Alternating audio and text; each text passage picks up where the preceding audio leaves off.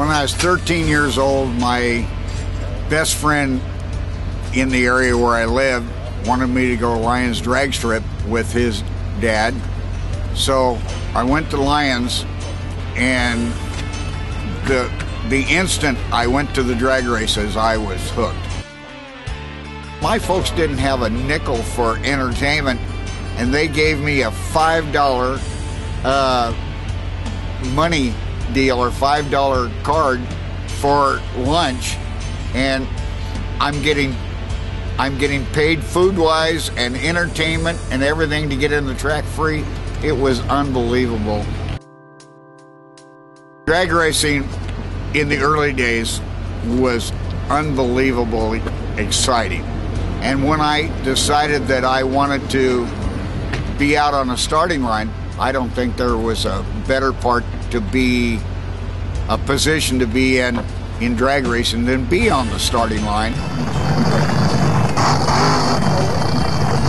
When Garlis did his burnout, I could tell that something was wrong with the car.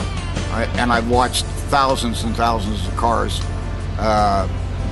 running. When he did the burnout, the car didn't move right, and I knew something was wrong here. It's like almost like the axle was broken in the car. So I was ready for something to happen, and when the car, when I turned the light on, next thing I know, it just instantly exploded. So I was ready to do something. Well, I looked up in the grandstands to make sure everything's okay, and that's when I saw the young gentleman up in the grandstands that was bleeding pretty bad. I had my best friends that I raced against come up and be so upset with me for different reasons and call me every name under the sun. There was a situation with Evans at one time when I was driving, and many times I raced and started at the same event. And one event, Evans had a situation where he said, "You're either going to have to be the starter or drive your race car." I said, "See you, Steve, I'm going racing." He goes, "Wait a minute, let's talk about this." A track of hot, sticky rubber down on that pavement for more traction.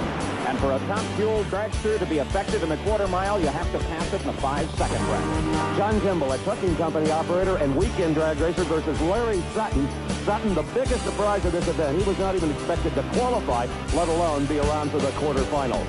The quarterfinal round, top fuel dragster in the World Finals of Drag Racing, a race within a race.